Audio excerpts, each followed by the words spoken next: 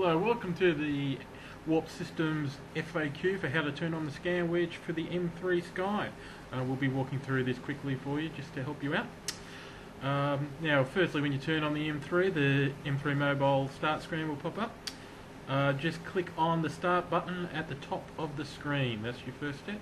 That will bring up a menu, and from that, click on the settings.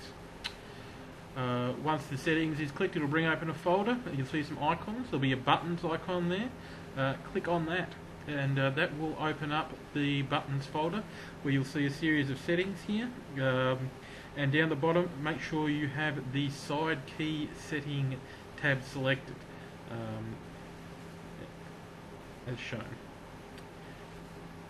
After that, make sure you check the auto start box as shown here. That is pretty much all the actual settings that's required to set up the scan wedge application on your M3.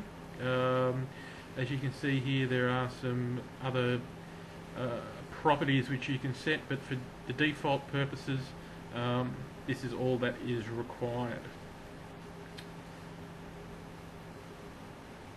From this point now, all you have to apply them, just click OK in the top right hand corner, and that is done.